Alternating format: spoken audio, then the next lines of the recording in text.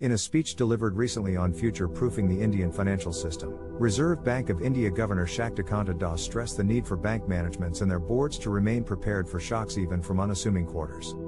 This risk is reflected in recent events in the banking landscape of the US and Europe, and measures should be taken to ensure stronger capital and liquidity buffers beyond regulatory minimums in order to maintain long-term financial resilience.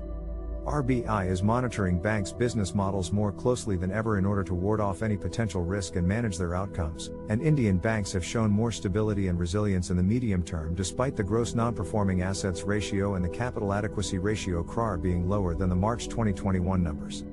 However, the liquidity crunch is seen as a potential source of crisis and is being monitored closely by RBI. Cyber risk was listed as the foremost risk of 2023 in a global survey of financial institutions, and banks must have the capability to deliver critical services even in cases of cyber attacks as well as other disruptions. Banks and other regulated entities also need effective policies and practices in place for the extensive outsourcing being done. It is essential for organizations to have both operational resilience and organization resilience in order to anticipate risks early, absorb them efficiently, and protect the balance sheet.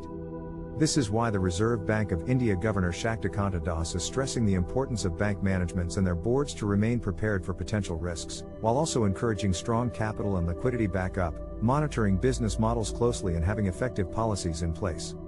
Protecting financial stability and resilience is key to a secure and successful future.